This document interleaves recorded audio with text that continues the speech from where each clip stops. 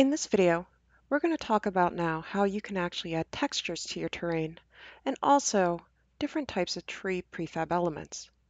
Before beginning though, you're going to need several items before you can go ahead and get started.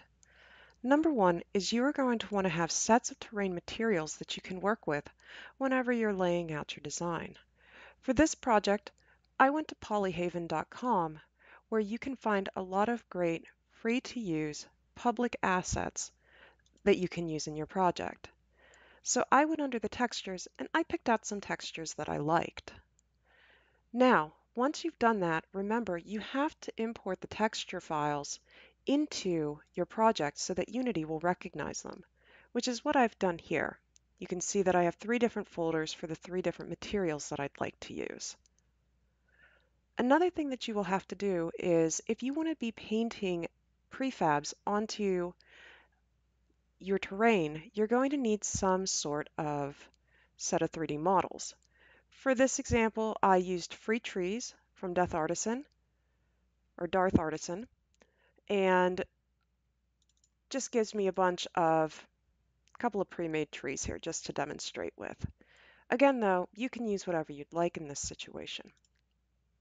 So you have your terrain how you would like it, and now you're ready to start the second step, which is actually making it look more like a terrain. Once again, you want to come under where it says Paint Terrain. Now we're not concerned about actually editing the terrain anymore. We're actually worried about painting textures. So I'm going to go ahead and select Paint Textures. And you're going to see there's some settings already preset here. But under Terrain Layers, this is how we work with textures so that we get that blend and we can have numerous textures applied simultaneously. If you've ever worked with Adobe Photoshop or Illustrator or any software package where you worked with layers, this is the same concept here. So when I go to edit the terrain layers, the first texture that I make is going to be my base layer. So I'm going to go ahead and choose Edit Terrain Layers, and I'm going to create a layer. Now notice because I already have all of my textures pulled in here into my terrain, you can see that I get to pick and choose.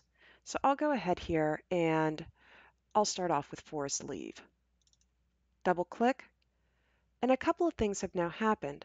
First off, if you notice down in my project here in my Assets folder, it made a layer file for me. But also too, you should now see it applied all on your terrain. And then thirdly, over in Terrain Layers now, we can now see the layer popping up.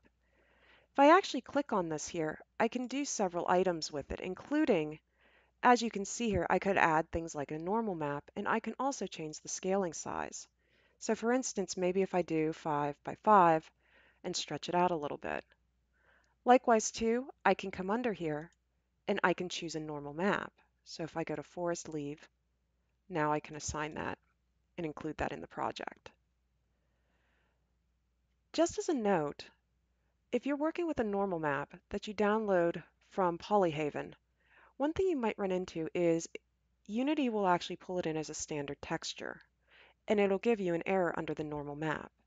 If it does this, you're going to need to navigate and locate that normal map, and then you're going to need to change the texture type from default down to normal map. When you do that and you then navigate away, it will actually ask you, do you want to save? You'll want to tell it yes. You can also come in and rename your layers. So I could actually call this grass area. And now I'm going to go ahead and make one more terrain layer. Now this second layer that I'm going to make though is going to be a little bit different from the standpoint that it's not going to apply immediately. If you notice now, as far as my scene goes, it hasn't been applied. But I can come in, I can do the same as before. I'm going to locate that normal. And then I'm also going to change my texture a little bit as far as 5 by 5. And now you can actually, a couple of things to point out, and I'm going to come over to my hillside here and work here. First off, if you notice, there's a blue outline box that happens over in the terrain layers on the right-hand side. This is showing you which of the current layers is active. Once you have that set up, can actually minimize this, and you're going to be relying on these brushes again.